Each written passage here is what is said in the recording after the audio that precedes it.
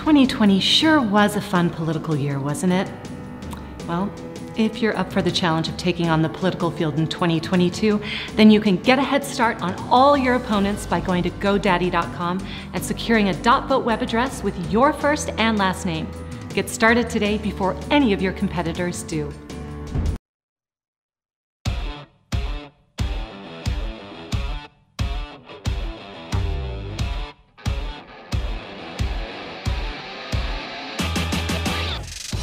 Welcome to another episode of Breaking Battlegrounds with your hosts Sam Stone and Chuck Warren. Fantastic guest first up today, Chuck. Dr. Mark Esper, former Secretary of Defense of the United States. He is also the author of A Sacred Oath. You can get that right now at Amazon.com. It's a New York Times bestseller. A Sacred Oath, Memoirs of a Secretary of Defense During Extraordinary Times. Boy, there's no question, Mr. Secretary, you served during one heck of a period. Well, thank you, Sam, Chuck. Good to be with you guys, and I look forward to discussing all of that today with you. So, let's first, I want to talk about something you're probably well qualified to discuss. The military's missing their recruiting targets. They've come out and said that only 9% of young Americans say they're interested in joining the military. Only 23% are qualified based on educational skills, physical fitness. How do we change this? I mean, the Army, which you are secretary of, is our largest force. How do we change this? That's not very good for the future. No, it's terrible, and I appreciate you asking the question, and I wish we had 2 hours to discuss it. But look, the bottom line is this. When I was Secretary of the Army, only 71% of America's youth qualified to serve. And today, just a few years later, only 77% are unqualified to serve. And of those remaining, it's single digits. So look, we have a crisis that is slowly emerging in this country when it comes to the all-volunteer force. My fear is if we don't make big changes at the national level, then we will find ourselves in a place where we will be either unable to fill the force we want, be forced to accept underqualified young people, or resort to conscription, which nobody wants. And look, the issue is that we have these broader, larger social and democratic demographic changes sweeping our country that is, causing these problems in the first place. Most of the young people who don't qualify, it's due to obesity. And then after that, you have other problems like, mental health issues, physical health issues, felonies, things like that. But we have to address this problem, and not just for the United States military, but for our country at large. We need our young people to be healthy and fit and able to serve at any level, whether it's national in the military or at their community level. How do we change that? It's obviously an emergency. I wrote about this. Yeah, I wrote about this a few months ago, and my view is it's not a problem that the Department of Defense can solve. It is a problem that needs to be highlighted, addressed, and spoken about by our nation's leaders, both in Congress and from the White House. I would argue the governors as well. And then we need programs, ideas, incentives to get America's youth back into staying fit, eating well, avoiding drugs and bad behaviors. And we don't have that message. When I grew up, we had the president's physical fitness test. Correct. And that was something that all young kids tried to do and get the patch and everything. And we don't have that anymore. Secretary Esper, one of the things looking at this, and obviously this has accelerated this trend during COVID when people were kind of stuck at home, and obviously with obesity being the number one barrier for young folks coming in. But the other thing I think we've been seeing a lot of is that what percentage of current serving military are folks who had a father or grandfather, their legacy military members? Because it almost seems to be becoming a profession within certain families that the broader public just doesn't partake in.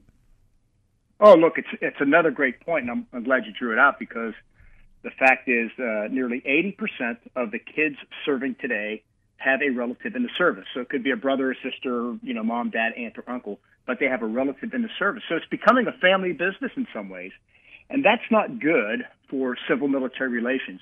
We can't have a nation where 1% of the American population of 332 million serves and defends the other 99%, particularly when more and more often our military personnel are, isolated on military bases in certain parts of the country. we need to have more people involved in our military, more people aware of it that understand it, and we need to make sure we have strong bonds between civilian society and the military, or else the military becomes a caste within our own country. Let's switch topic here real quick. So President Xi of China was out in Saudi Arabia this week. We have been one of Saudi Arabia's longest tenured allies. They have been, you could say I'm a friend as far as international diplomacy goes. That seems to be losing from our grasp. And China, as we know, has long patience, and they've been playing the waiting game on this. Have they created an opening there that could really hurt our national security? Yeah, good to you guys for picking up on this, because it's been largely ignored by many in the media. But yes, Xi Jinping was in Saudi Arabia meeting not just with the royals, but also with other Arab countries in the region. And their play is that they want into the Middle East. They want assured access to Middle Eastern oil because they are an energy importing country.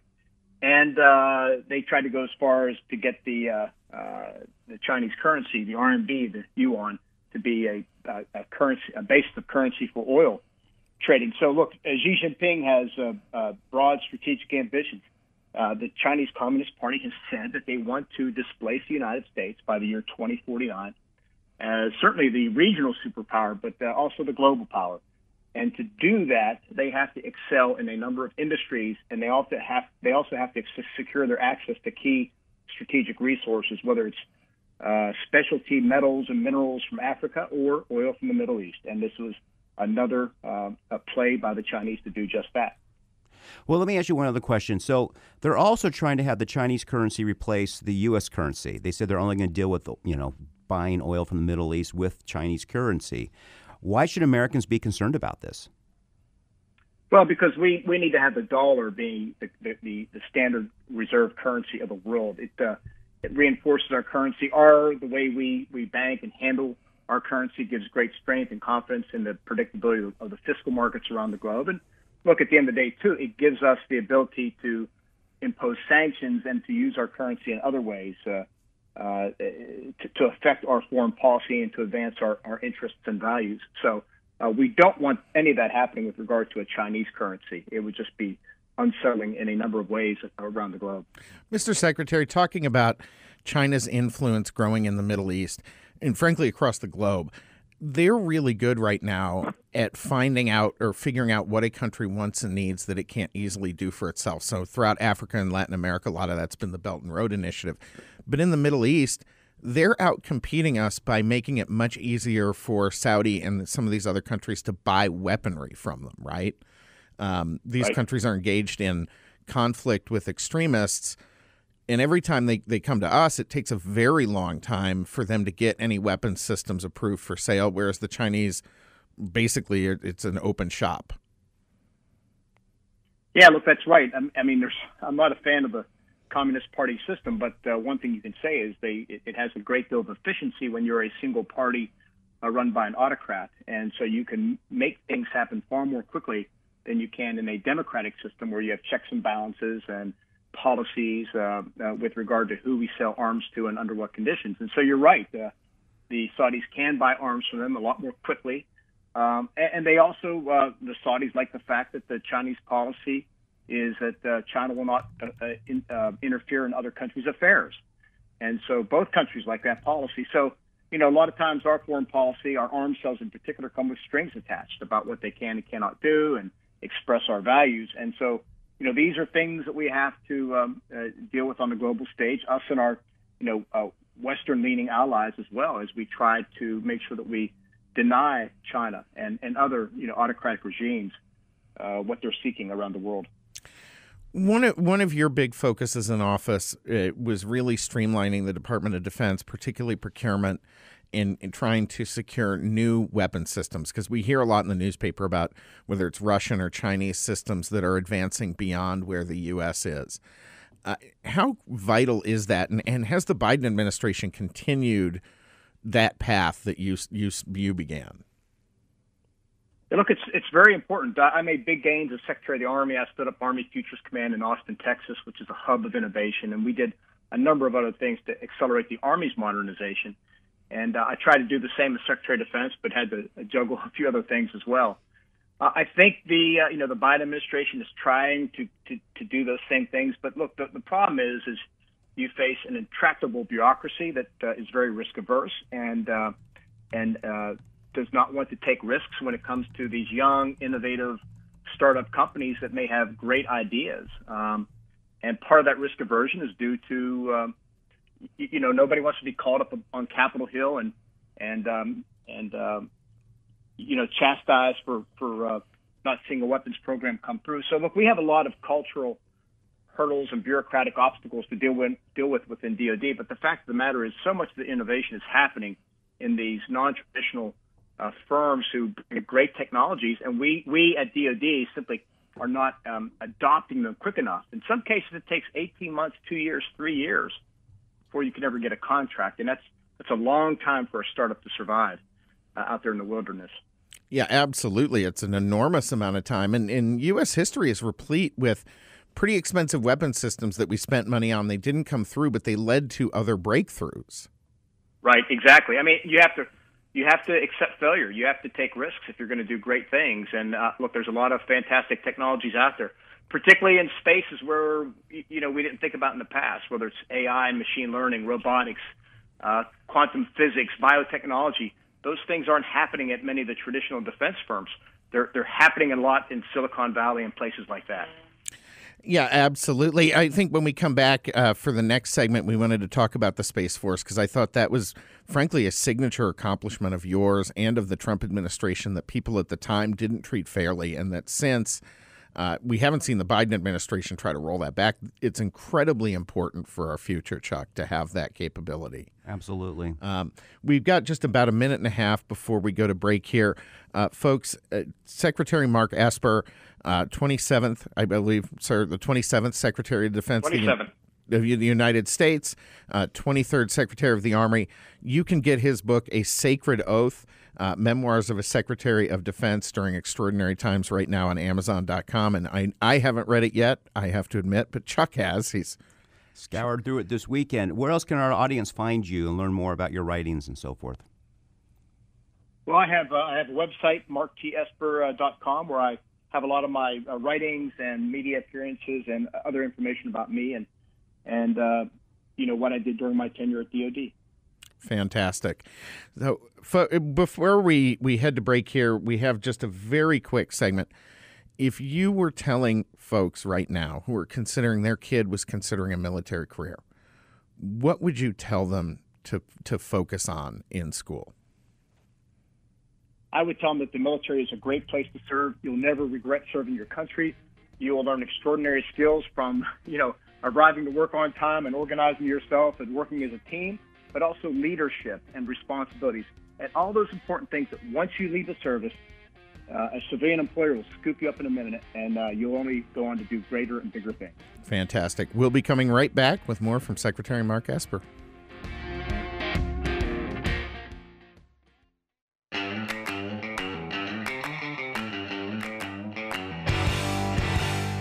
Welcome back to Breaking Battlegrounds with your hosts Chuck Warren and Sam Stone. On the line with us right now, former Secretary of Defense, Dr. Mark Esper. Dr. Esper, thank you so much for joining us today. During your time as Secretary of Defense, we actually launched the U.S. Space Force during that period. And I was actually surprised. I thought that was a brilliant and necessary move by the Trump administration. But I was surprised at the amount of pushback from the broader media and folks. There were a lot of memes and jokes made about it.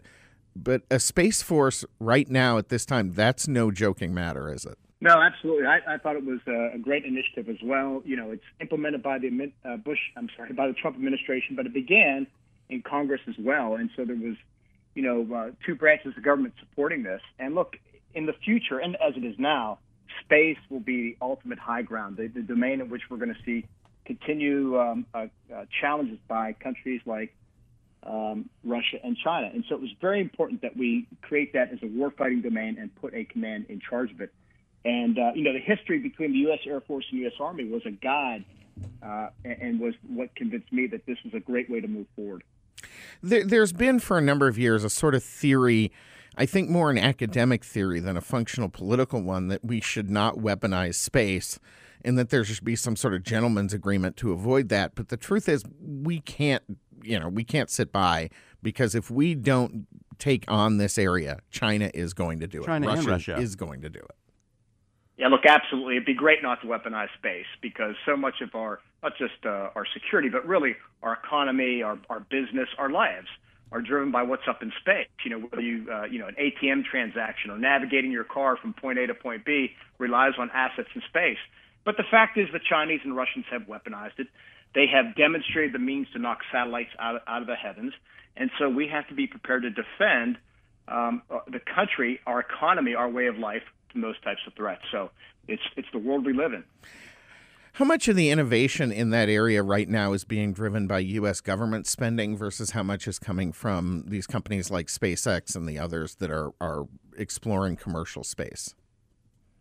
Well, so much of it's interrelated. SpaceX, I think, has DoD contracts and many other countries as well. But it has been the companies like SpaceX who've broken through with regard to, cheaper, quicker access to space in a way that we couldn't do it before without relying on the Russians.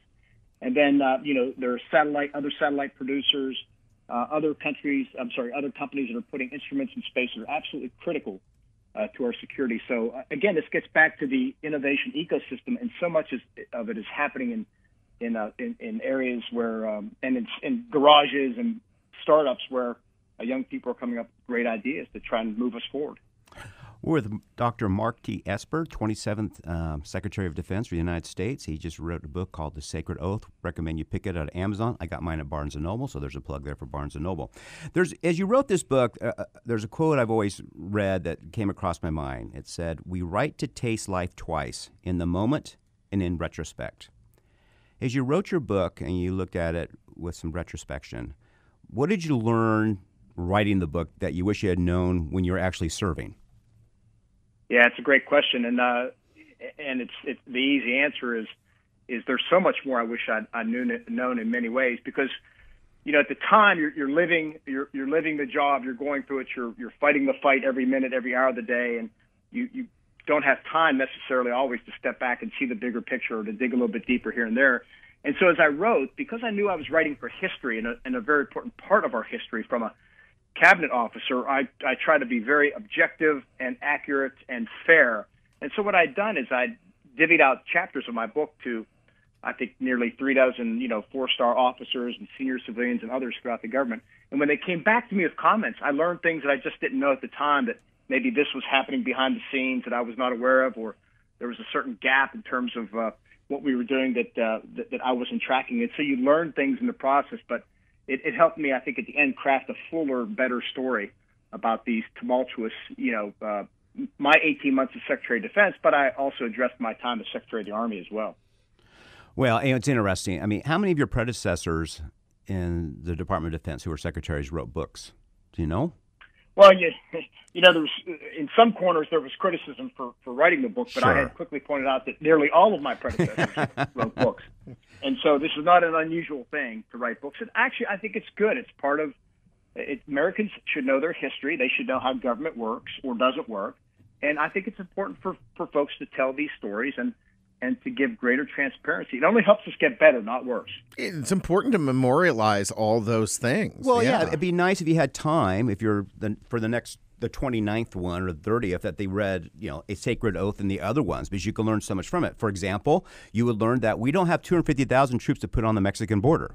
They don't exist, right? Right. That's right. Look, it sounds good on Fox News, but it's not reality. It's not reality. I did read Bob Gates' book. I did find instructive parts in there. So one of the audiences I wrote for in my book was not just the American people, but for people in government, particularly in DoD, to give them insights into how I was thinking, how I was trying to navigate through a process, and not just share my wins with them, but my places where I made mistakes as well, because they need to learn from those things also. Again, if I can benefit some future leader, some future SecDef or undersecretary, then it's all worth it, because I think it's too important for our country that we have to get these things right and better. Dr. Esper, we have 1 minute left. What is the message you can leave our audience about why America is the greatest nation in the world and why she's worth fighting for? Because it's based on that beautiful document called the United States Constitution that was crafted so thoughtfully over 240 years ago. And it's our guide, and it's the oath that we take to guide us while in office, hence the title of my book, A Sacred Oath. So I think it's critical at the end of the day that anybody serving in government, in whatever branch, make sure they understand that oath and take it seriously, because that oath is to the Constitution and to the values and principles inside it, not to a president, not to a party, not to a political philosophy. And I think if everybody stays focused on that oath, we could do so much better together instead of fighting from opposite sides of the aisle. No question this would be a better country if all of our high-serving public officials did just that. Secretary Mark Esper, thank you so much for joining us today. We really appreciate it. Thanks, guys. Good talking with you. Thank you. You too. Well, Chuck, how's your portfolio looking? Well, I've invested in Y Refi, so it's looking fantastic. See, I need to do the same thing because I am concerned about stock market volatility, especially with Joe Biden in office. And there is a portfolio out there, folks, that you can invest in with a high fixed rate of return that's not correlated to the stock market. A portfolio where you'll know what each monthly statement will look like with no surprises, where you can turn your monthly income on or off, compound it, whatever you choose. There's no loss of principal if you need your money back at any time. Your interest is compounded daily, you're paid monthly, and there are no fees. So it's a pretty good deal.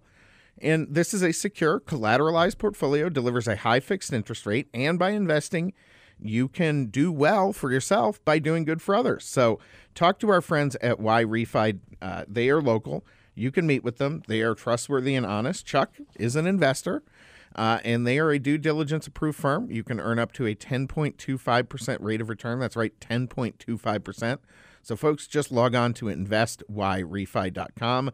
That's invest, the letter Y, then REFY.com, or call them at 888-YREFI24. That's investyrefi.com, or call 888-YREFI24. And make sure you tell our friends at Y Refi that Chuck and Sam sent you. Breaking Battlegrounds coming back in just a moment.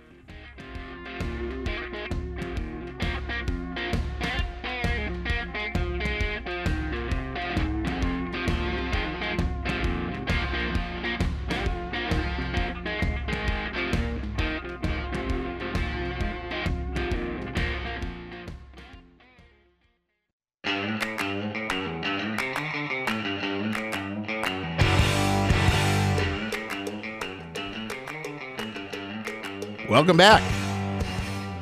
Welcome back to Breaking Battlegrounds with your hosts, Sam Stone and Chuck Warren.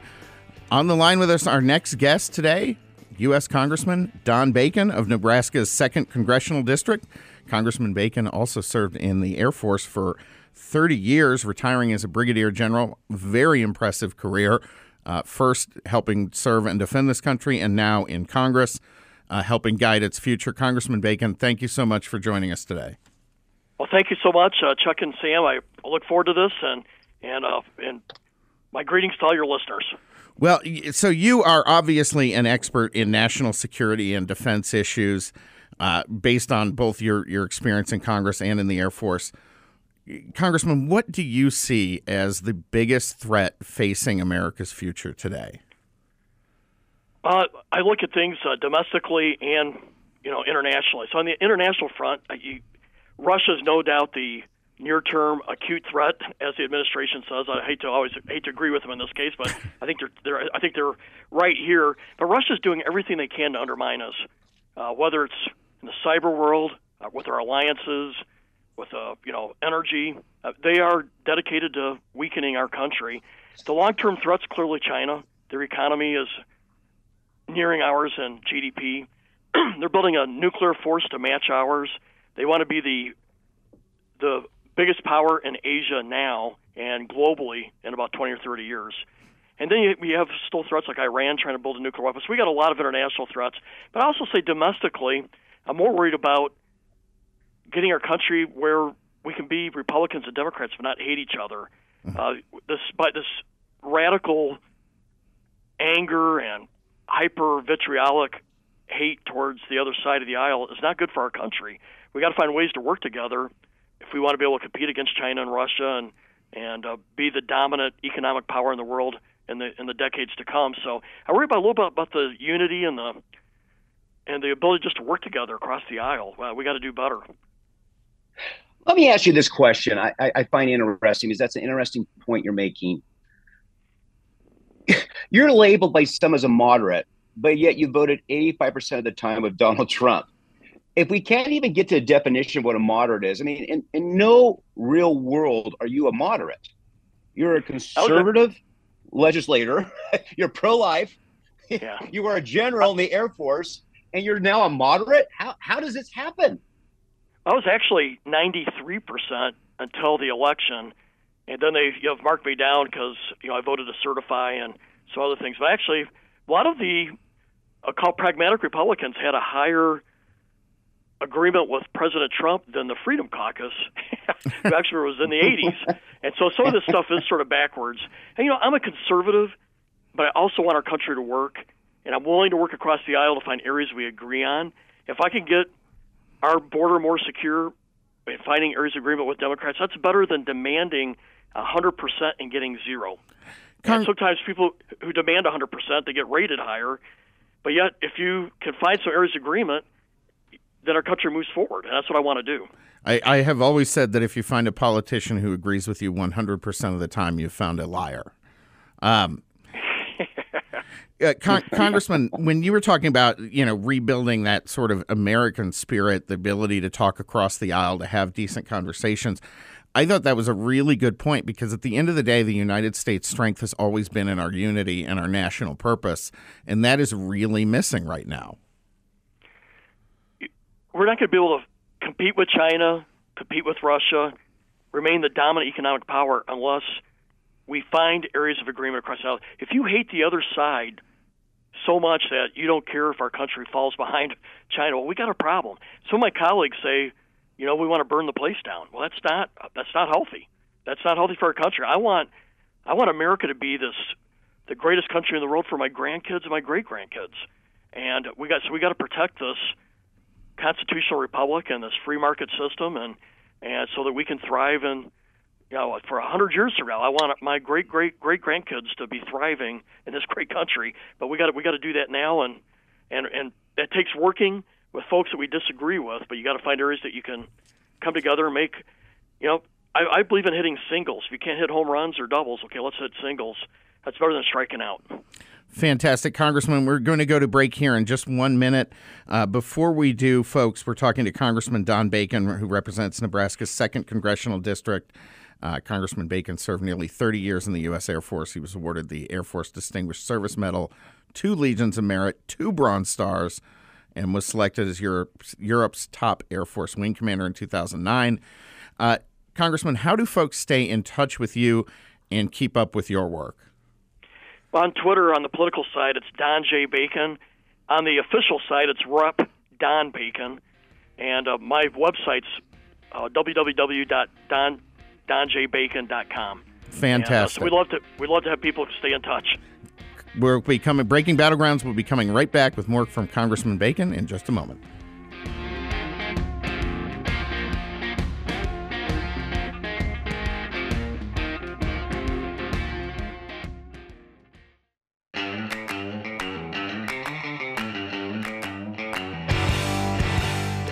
Welcome back to Breaking Battlegrounds with your hosts Chuck Warren and Sam Stone. On the line with us right now, Congressman Don Bacon of Nebraska's 2nd Congressional District. Congressman Bacon, you served almost 3 decades in the United States Air Force. You're now been a congressman. I believe this is your 3rd or 4th term. What has surprised you about both jobs, and what did you learn in both jobs? The main thing about leadership, I think this also applies to on the political side, people have to trust you, and it's all about trust. And the foundation of trust is character, having the integrity, to be honest, to be selfless about putting other people before yourself, and also having moral courage to do the hard things that may not be popular. But when you do those things, you earn that trust. And I tell you, in the military, trust is the coin of the realm. If people don't trust you, they're not going to follow you into battle. So I think the foundation of military leadership is that trust and character. Another thing that I found very important in the military is you realize how important alliances are. America's the strongest military in the world. We have the strongest economy in the world. But we cannot face Russia with NATO, Iran in the Middle East, China in the Far East. You can't conduct wars against terrorists like Al-Qaeda by yourself. we are the indispensable power, but in the end, it's going to take NATO countries, Japan, Australia, hopefully India down the road, these free countries. We got to work together if we want to defend the values of free countries. So those are some of my key takeaways from the military. On the political side, or on the congressional side, I realized in the 115th Congress that while we were passing records amount of legislation out of the House, and it was great conservative legislation, none of it, or hardly none of it, was getting passed in the Senate. So after 2 years, I looked at myself, I go, well, we really feel good in the House. We passed all this great legislation, but very little of it got passed out of the Senate. What do I learn from that? Well, in the end, if you got to get 60 votes in the Senate, even in a Republican-held Senate, you got to get enough Democrats on board to get legislation passed, which means you got to accept, instead of 100%, maybe 60% or 70%. It depends on what the majorities are in both houses. So I learned after the 115th, you got to become part of bipartisan teams and find ways you can make deals that both sides can agree to, and it may be half of what you want, half of what they want, but that's the only way you get things done. So that was so in the 116th Congress and the 117th Congress, I've been part of bipartisan teams trying to figure out what can we agree on that we can get out of the House and the Senate and passed. Because America cannot afford to be stuck in neutral. I want to be in fifth gear, but I can't get it in fifth gear because that's just the way the system of governance is built. So if I can get it in second gear, I'll take it. Yeah, that would be. So it's sort of don't let the perfect defeat the good. Absolutely, and I tell you, we have people in Congress that demand perfection, and James Madison designed a system of government that makes it hard to do. Well, that's a good point, because our system is designed for compromise between the parties. It doesn't work without it, and yet you have a lot of elected officials and the bases in both parties demanding that their elected leadership not compromise. How do we start messaging them that, hey, to have the world you want, you have to give some folks on the other side of the aisle something of what they want also? Yeah, James Madison designed a system, and in the Federalist Papers, he is quoted as saying, he built a system to have ambition, counter-ambition, and that no one faction, that's what they called parties back at that point, that no one faction could control government. But he did a pretty good job of it with the bicameral legislature and three branches of government and all the separations of power. But I think we start by saying, I don't use the word compromise. That sort of has become a bad word in our political dialogue today. I talk about consensus building, common sense governance. We want to govern, and those are how I try to broach the subject. That if you want, we got to govern. If we don't govern, America will not be the first-rate power, 10 years from now.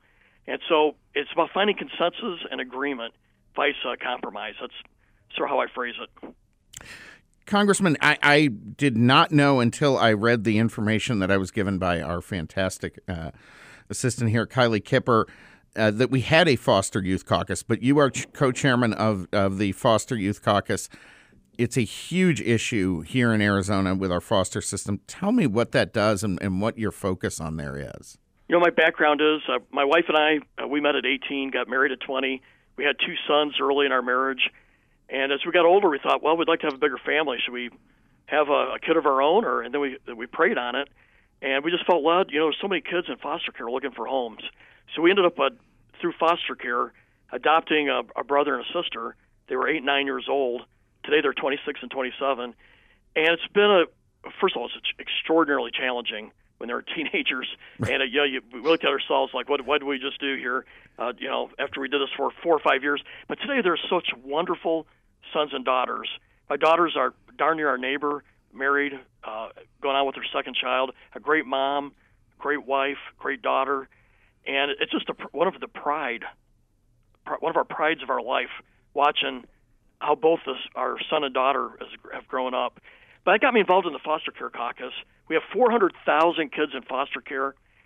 And these kids who age out of foster care, they're the number one group of homeless of folks in their 20s and 30s. They're the most primary kids who are being trafficked and drug abuse. Because what happens is these kids age out of foster care, they don't have anybody they can fall back on. They don't have a safety net. And so we're trying to come up with ways it's to horrible. help transition them. Yeah, Yes. it's horrible what we do to them. I mean, here in Arizona, they're literally kicked out of the foster home they're living in, and given a trash bag to put their belongings in, and that's it. Bye-bye. They become homeless. Yeah. They become trafficked. They become involved in drug abuse. So we're creating programs where you push out that transition period, maybe 22, 23, where they're given resources for housing, resources to learn a trade. You give them a mentor. Like I talked to a kid that was 23 years old that came out of foster care. He hadn't had health care since he was 18. I said, why? He says, because I told him there's community health centers. You just walk in a community health center, they'll take care of it. Well, he didn't know. So part of this is giving them access to the resources that are there, but extending those resources for housing and trades and education. So that's what I've been working on. Helping them get access to the trades, housing stuff, access to a mentor that can help them find the resources they need, and helping them get off the streets and a pathway to being a successful, productive adult. And I'm involved in other areas. I'm trying to influence states to make it a priority to keep siblings together. If you're put into a foster care situation and you're also separated from your brothers and sisters, it's even more traumatic. We're trying to find ways to help on their first day of foster care, advocating for states to give them 5 sets of clothing. A lot of these kids only have the clothes on their back, right? Also, you find your foster care kids have a hard time getting driver's license because it just is not in the priorities of the foster parents to do so. So we're trying to help these kids get their driver's license easier. So there's a whole different way, a lot of variety of ways we can help make foster care better. I'm a big advocate for Boys Town. We have Boys Town here in Omaha. I love this institution. I'm a big partner of it, and so this it's just one of my callings. I'm a general, and I'm about national security, but foster care is very important to me. Well, I personally would like to thank you for doing that because it's a huge hole in our system, and quite frankly, folks, if you're listening out there, while that might sound like spending money, the truth is at the end of the day, it's not spending money. It's actually going to save us money long term when we don't have to provide for homeless shelters and all those other things for these kids. If you invest in these 20-year-olds and get them in the trades and get them that pathway, you're right. We're saving money in the long run, and you're saving a life. Exactly. Congressman Bacon, you are a co-chairman of the Electronic Warfare Working Group. That's an issue Sam and I talk about a lot, but if we talked about it to anybody else, they sort of roll their eyes and go, what are you talking about? Why is this an important working group, and what is the threat to the United States about it? Well, there's all of our land, sea, air, space, all the domains that's what we call warfighting domains. They all use the electronic magnetic spectrum, whether it's radar, radios, GPS, I could go on and on. And we were so dominant in the electronic magnetic spectrum in the 80s and 90s. We literally kicked Iraq's butt in this area, and it enabled us to bomb wherever we wanted to bomb and had freedom of maneuver because we dominated the electronic magnetic spectrum. But we were so dominant in the 90s that the military decided to not fund electronic warfare or warfighting in this domain, and over time we just atrophied. And I was an electronic warfare officer. I was a jammer on a platform called the EC-130s. Compass Calling. I was also a signals intelligence guy in the RC-135s. It was all electronic warfare, related. But by the time I was a general in 2011 and 12 and 13 and 14, I was working in base command, but also at the Pentagon. I told the 3 and 4 stars, we have fallen behind. China and Russia studied us, and they embraced what we were doing electronic warfare in the 90s, and they made it a priority, and to the point where they had better electronic warfare capabilities than we did. And as a 1-star, I tried to advocate for it, but there wasn't any traction, there wasn't any desire. I mean, they want bombers, they want subs, they want aircraft carriers and fighters, and electronic warfare just wasn't the sexy thing to spend money on. Well, lo and behold, I get elected to Congress. And I wrote it into law that they're going to have a 2-star general in charge of electronic warfare in the Joint Staff, 1-stars in the services. They were going to have electronic warfare strategy, implementation plans, funding lines. I am the only electronic warfare guy in Congress, so I just sort of took it. And today we have a strategy, leadership, and plans and funding like we've not had in 2 or 3 decades. And I basically wrote it in the law, and I bring them in about once a quarter, and I said, what are you doing? I want to see results. There was a lot of talk for years, and I'm tired of the talk. I want to see action. What are we doing? And I feel like we're pointed the right way and going the right way. But it's taken a big stick in Congress to make it happen. Yeah, Congressman, I was talking the other day with a guy who's looking at potentially running for Congress, and he is a professor of space sciences at Arizona State University. A lot of high-tech materials and that sort of thing that he works on in his lab. One of the things I like about him is he would go there with that unique experience, just like you were just talking about with your background in electronic warfare, you being the only person in Congress who has that background. How much does that give you the ability to talk to people, other members of Congress, even on the other side of the aisle, and say, hey, look, this is an area I really do know about, and you can get things done because of that expertise? Long story short, right up front, it makes a big difference. I had a lot of credibility with folks across the aisle and in our own party, and I said, hey, I want to write this into law.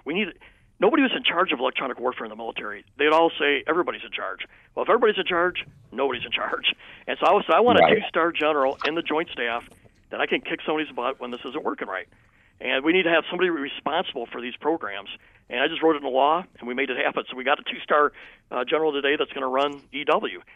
So, but when I was in the military, I couldn't make it happen as a one-star. They were just they wanted to spend money on ships, planes, tanks, and EW wasn't on things they know. Congressman Bacon, yep. I am so pleased you were able to join us today. We can't thank you enough. We would love to have you back on the program again. And thank you for your service both in Congress and to this country. Well, I thank you for your interest, and you're welcome. I love it. Fantastic. Folks, are you concerned with stock market volatility, especially with Joe Biden in office? What if you could invest in a portfolio with a high fixed rate of return that's not correlated to the stock market, a portfolio where you'll know what each monthly statement will look like with no surprises? Your interest is compounded daily, you're paid monthly, and there are no fees. This is a secure, collateralized portfolio that delivers a high fixed interest rate. And by investing, you can actually do good for other people. This is a way to help people get lower rates on their home loans on their student loans while you make money. It's a really great idea. You can earn up to a 10.25% rate of return. That's right, 10.25%. Just log on to investyrefy.com. That's invest, the letter Y, then refy.com. Or call them at 888-YREFI24 and tell them Chuck and Sam sent you. Folks, stay tuned. Make sure you download the podcast-only segment this week. We have a very hefty lineup of fantastic guests coming for you. Breaking Battlegrounds will be back on the air next week.